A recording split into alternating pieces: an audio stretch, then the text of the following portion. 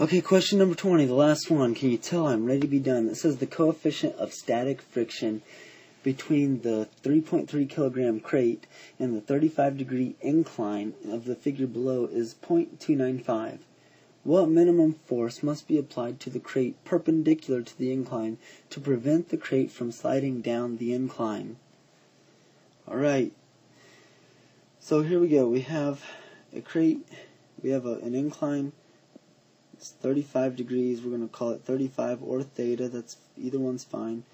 We have a crate that weighs 3.3 kilograms that has gravity acting on it in such a way as 3.3 times 9.8, and it's got a force acting on it like this. So this force is also a component of gravity, so we can say that this being theta, so this being 35 degrees, we can say that the x component in this direction is equal to sine is equal to this times the sine of 35. So let's figure what that is. So I punched in the calculator, and it gives me my x1 component is equal to 18.55. Now here's the thing, there's only two x forces acting on this. There's the gravity force and there's the friction force holding it back. And so since it's not moving, we know that the net force equals 0. And so since net force equals 0, x1 is going to equal x2. So x2 is the force of static friction. And so we know that the force of static friction equals 18.55. So the force of static friction equals 18.55. But we also know that the force of static friction equals the normal force times the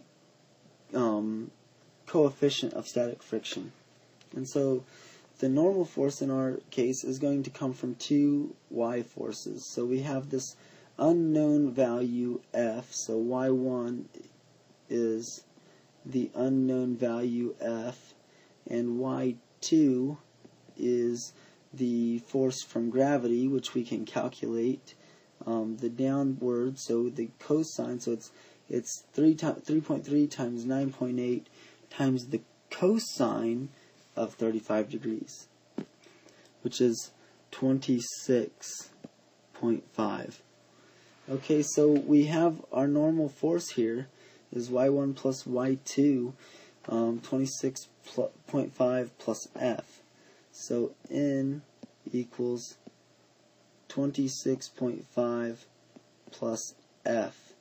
And so if we throw that into our equation, so 26.5 plus f, that's not plus f, times our coefficient is got to equal 18.55.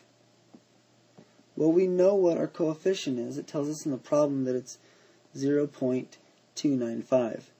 So we can just divide 18.5 by that amount.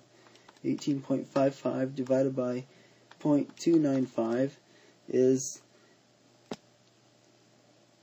62.88, and that is equal to 26.5 plus f.